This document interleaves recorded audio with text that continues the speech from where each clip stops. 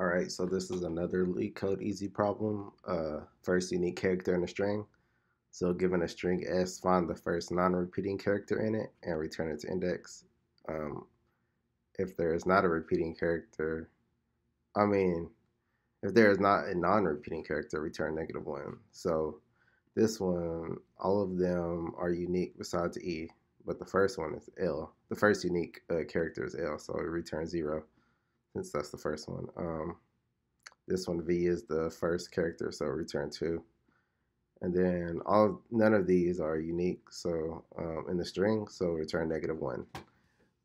Yeah, and so it's pretty straightforward. One way to do it is using a map to keep track of the count of the characters. So we could do map equals hash map. So the key will be a character, the value will be an int, and then yeah, so yeah, basically we need to loop through, or first before we even can loop, I guess we could do it without doing this, but I usually just create an array, a character array. So S2 char array, and then yeah, you can also just access the index if you're, depending how you write your for loop, but I just like doing it this way. Yeah, and so we can do C for C in S array. So C would be each character as we're looping through the array. And then so we'll do map C. So we're setting the character as a key. And then so we'll do map.get or default. And so this basically is kind of in the name. If it does have a value, it will return it. If not, you can set a default, which is the second parameter.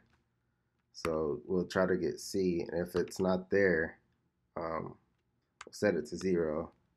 But in either case, we need to increment 1. And that's kind of why we set it to 0, because we're going to add 1 anyways. But also because we'll add 1 if we already have it here. Yeah, if it's not unique. I mean, if it is unique. So, and we'll do another loop to actually find the first unique character.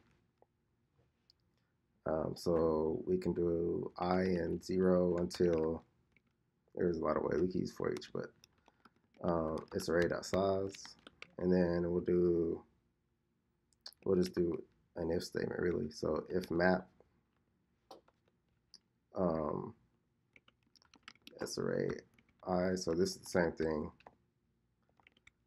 up here, C. So this is the character starting at whatever the first character is. So, but if that equals 1 in the map, then we'll return the index. So return I. If not, and we get through all of the characters and none of them are unique, we'll return -1, and that should work. So I'll use, I think I'll use them, maybe see. Okay, yeah, and then we'll just submit it. And yep, and yeah, so that's first unique character in a string, number 387 on Leetcode.